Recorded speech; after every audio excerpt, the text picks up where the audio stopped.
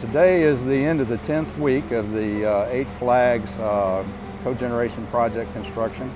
We consider today to be a kind of a significant milestone in that we're pouring our first major concrete pour, which you can see behind me over here. The slab is going to be roughly about 1,200 or more square feet.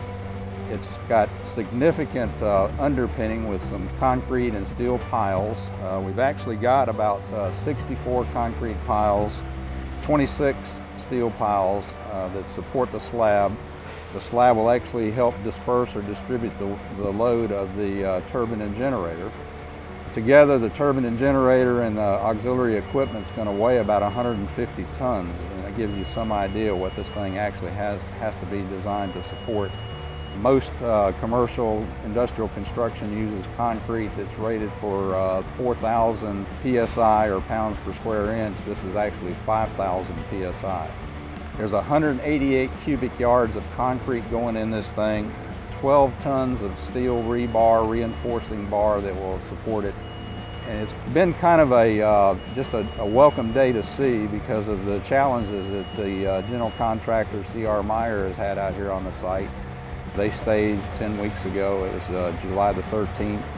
And I'd say from July to today, we've had a tremendous amount of rain, above average, more than expected.